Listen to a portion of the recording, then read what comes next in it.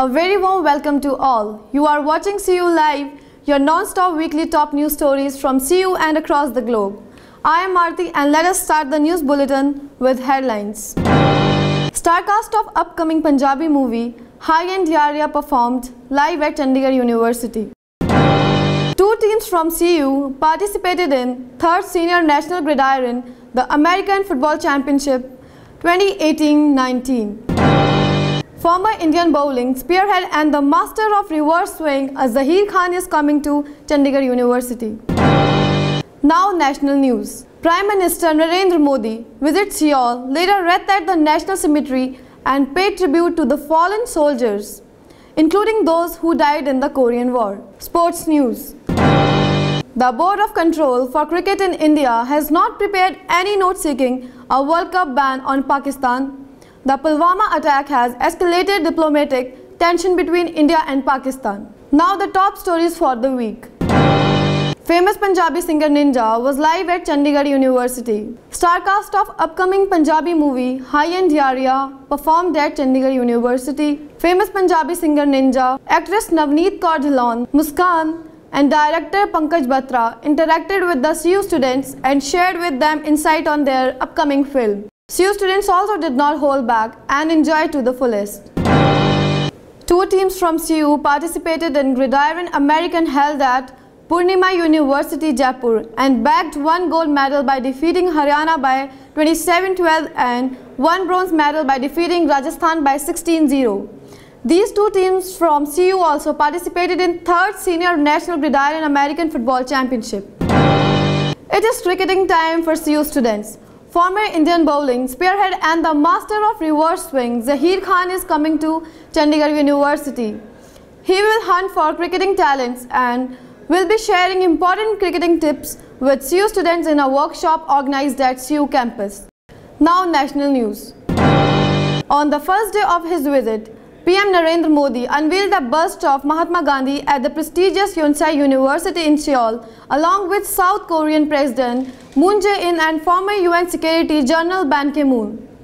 PM Narendra Modi later read at the National Cemetery of Republic of the Korea that entombs remains of 1,65,000 Marriotts and paid homage to the fallen soldiers. Prime Minister Narendra Modi was accorded an official reception at the Blue House, the executive office and the official residence of President Moon in the Seoul. Modi is visiting South Korea on the invitation of President Moon. This is his second visit to the Republic of South Korea since 2015 and the second summit meeting with the South Korean President. With camera person Rishabh, this is Vishali from Chandigarh University.